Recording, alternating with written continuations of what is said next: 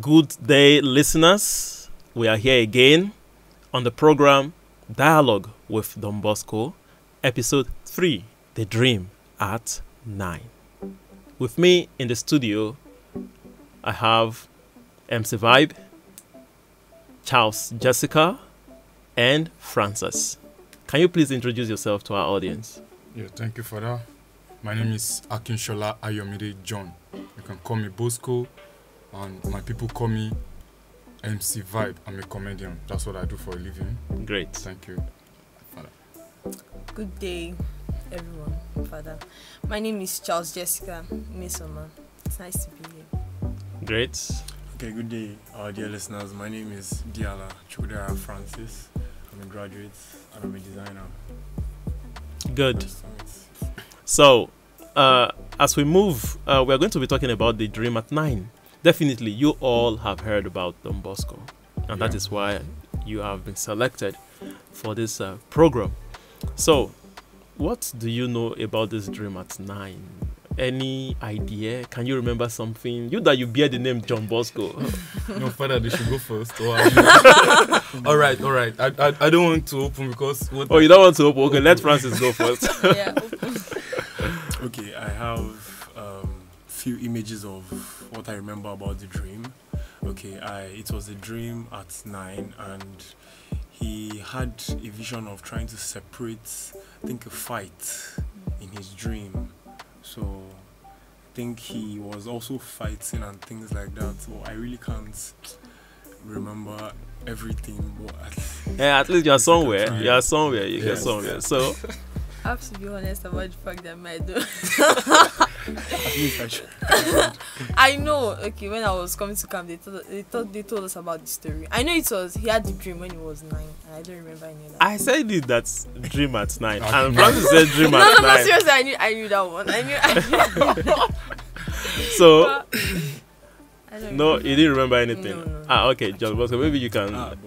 Bosco, now you are the Bosco. Father, forget Bosco. that one. Dreams plenty now. Man, just he is online with what is on my mind. Okay. No, he had a dream.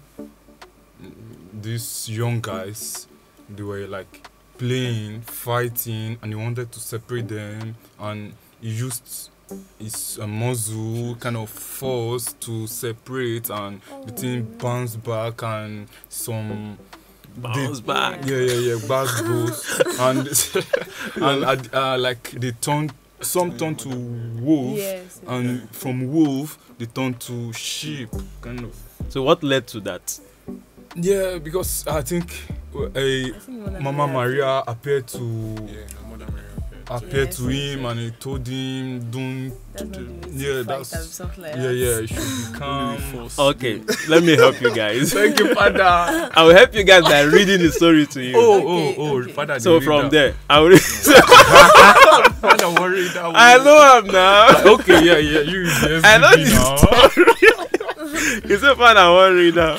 You guys are on point, at least to an extent. Yeah. Before then, okay, let me just read it. Let me not defend myself. Let me just read it.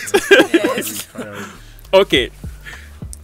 After reading the story, Yes. then you guys should be asking me questions. And I'll ask you questions. Definitely. Okay. So that is how we like this conversation to be, this dialogue with Don Bosco to be. So let me read it. When I was 9, I had a dream that remained deeply embodied in my mind for the rest of my life. That is Don Bosco speaking. Mm-hmm. I saw myself near home in a vast yard full of playing children. Some laughed. Quite a few uttered blasphemies. On hearing such foul language, I threw myself into their midst, punching and shouting to silence them. A venerable man appeared, nobly attired. His face was so bright, I could hardly look into it. He called me by name, not with your blows, but with meekness and love. You shall conquer all these friends. Speak to them at once about the ugliness of sin and the greatness of virtue. Confused and frightened, I answered that I was a poor and ignorant boy. At that moment, the boys stopped fighting, interrupted their brows, and gathered round the speaking man. Hardly knowing what I was saying, I asked, "Who are you that orders such impossible things of me?"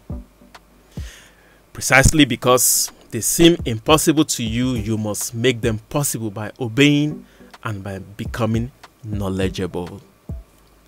How shall I become knowledgeable?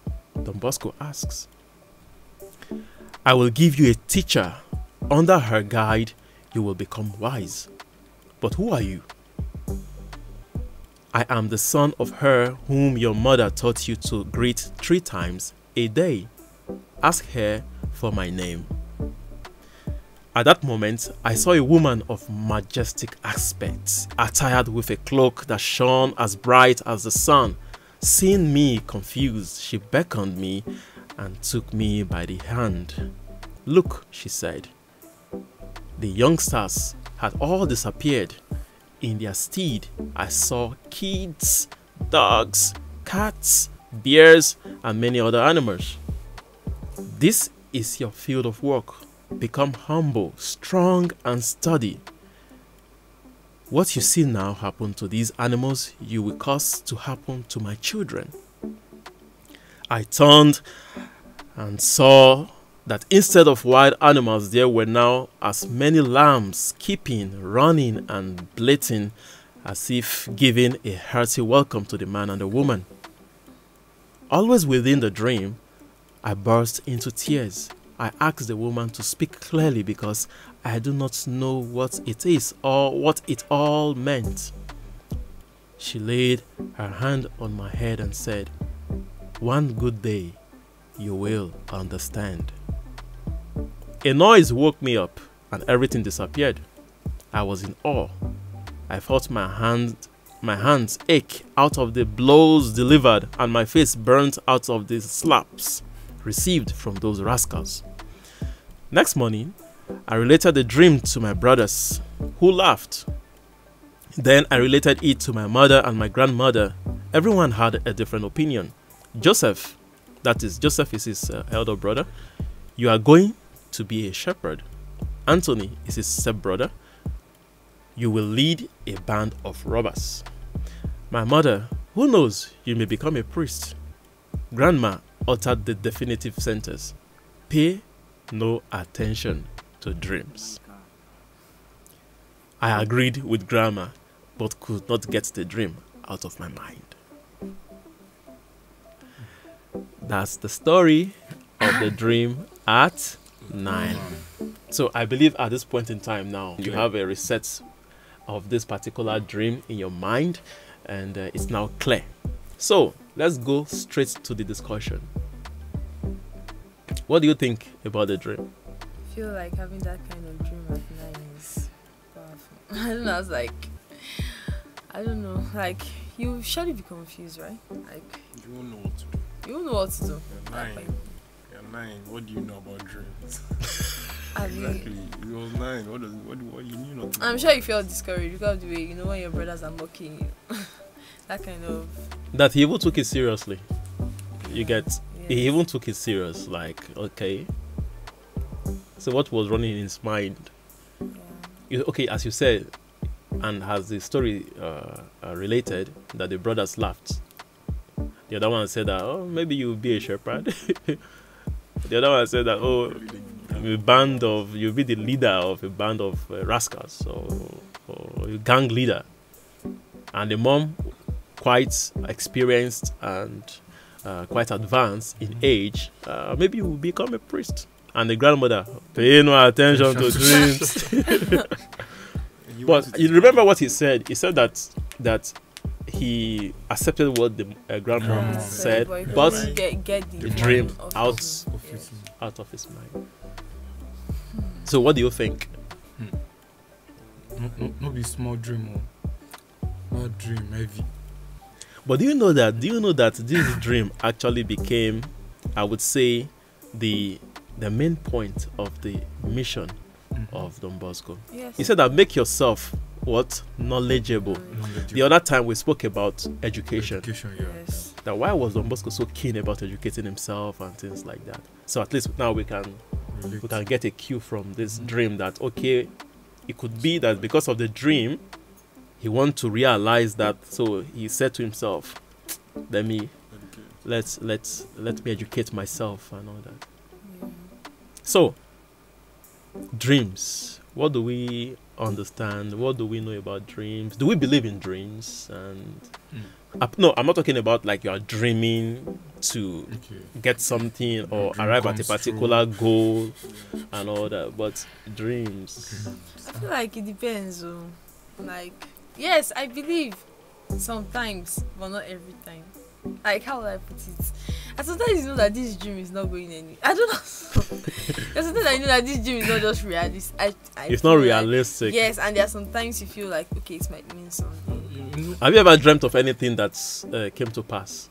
I feel like Yes, Father. But like before I would answer that question, Father, there are some dreams, kind of, I don't want to say good or bad dreams, that if you shop for dream, something is gonna happen. Like, and there was a time this dream came to pass when I was a little boy, maybe secondary school, maybe 9 or primary school, maybe 9 or 8. I was in my classroom, but now sleep I do. I sleep, I dream. But I went to the toilet to ease myself, not knowing. I was eating on the bed. I was peeing on the bed, and the dream was, I took permission from my teacher, my class teacher. Auntie, please, I want to go and eat myself. I want to go and wee. Then I went down to the closet to do pee. Then I brought it up. It was on my bed. And you're weeing on your bed. Yes, and I'm dreaming like, I'm outside somewhere doing something. I don't. Which kind of. yeah. It has happened to you too. It is what it is. Dreams come to pass. Dream comes to pass. No, what my mom is that I don't really remember my dream. Like, when I was younger, maybe I remember, but as I don't really remember my dream. So if I remember, I feel like it means something right now. Because for like how, like, I don't know, I've not remembered my dream in a long time. But once I remember my dream, I feel like maybe it means something. And I feel frustrated when I don't remember. But it's like, you feel frustrated when you don't remember. So if you were in John Bosco's shoes at that time, you had that dream. Let's take for instance, it was Francis or Jessica or John that had John Bosco that had that dream. So, what would you have done? At 9 also. first thing is that I know I'd have not told anybody. You would have not told anybody. No. I would have just eaten breakfast this morning and forgotten about it. So we don't. One thing about me. Yeah. One thing about I'll me eat is that, it's my I'm food. close to my grandma. Mhm. Any kind of dream, I relate to her.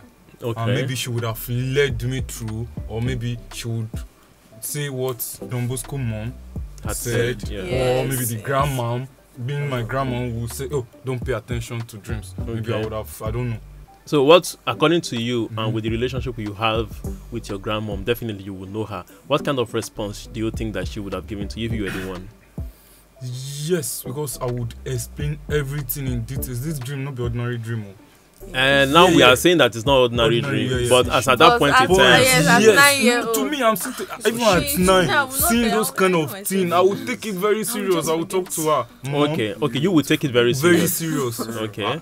I will ask her for any opinion because I believe I'm still very little. I don't even know anything that will happen or any. Whatever she tells me, maybe So, Okay. according to you, what would have been if, okay, you say you are close to your grandmom. yeah.